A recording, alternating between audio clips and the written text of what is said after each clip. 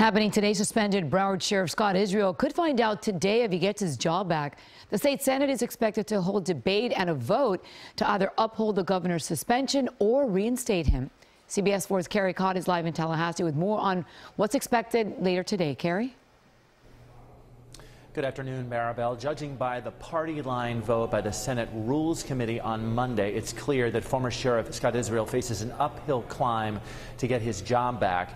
Today, 23 Republican senators and 17 Democratic senators, the entire Senate, will go into the Senate chamber here in just about 2 hours, and they will start this debate and actually vote. Yet one Republican senator is expressing some concern about what he sees as a potential dangerous precedent by removing former Sheriff Israel.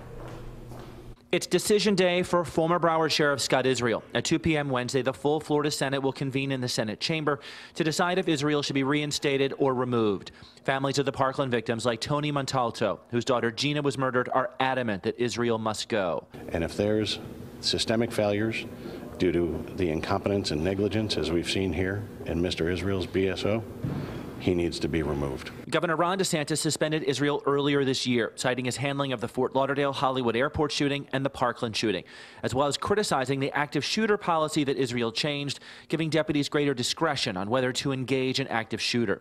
However, the attorney appointed to oversee Israel's Senate trial this summer recommended that Israel be reinstated, saying the Stoneman Douglas shooting was a culmination of individual failures. The recommended finding is that the governor has not sustained the burden of proof by a preponderance of the evidence. But a majority of the Florida Senate Rules Committee looked past that recommendation and voted 9-7 along party lines Monday night to recommend to the full Senate that Israel be removed. Republicans were almost completely united in their criticism of Israel and the way he handled his deputies. There were 8 who failed.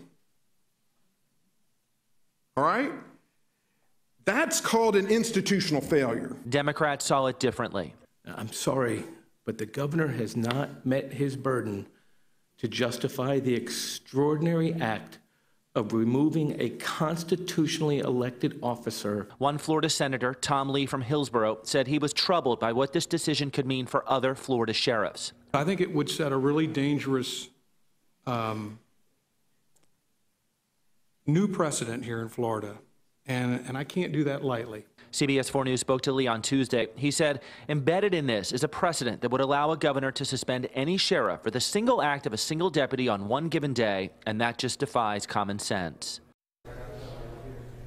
But even if Republican Senator Lee votes to reinstate Israel, that would still leave a majority of 22 other Republican senators who could vote in favor of removing former Sheriff Israel.